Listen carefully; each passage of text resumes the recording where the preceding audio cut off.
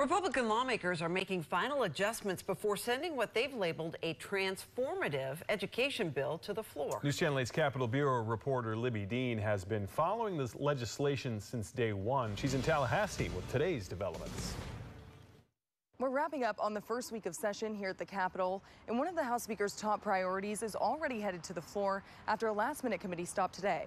Universal school vouchers making progress. Members, by your vote, we will now see HB1 move to the floor. If approved, the bill would make all students in Florida eligible for state funds for private school, even homeschoolers. By your vote, your amendment is adopted. It did get a few changes, including requiring Florida's Education Commissioner to develop an online portal that would help families choose from a wide range of school options. A portal where you can easily check your status and have guidance in that way, I think is amazing. A Tampa parent who currently takes advantage of school vouchers supports the bill, but she raises concerns. We don't want families who don't necessarily need it to take it away from families who do. The governor would probably agree, saying this Tuesday. If everyone in Florida who can afford it can go on their own without getting it, and everyone who can't gets a scholarship, to me, that is still universal.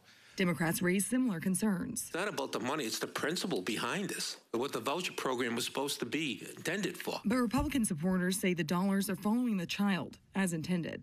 Every student should get every dollar for every choice that they and their parents think best for their child. We still don't have a firm estimate of what this expansion is going to cost. The House is setting it around $210 million, while nonprofits are saying around $4 billion.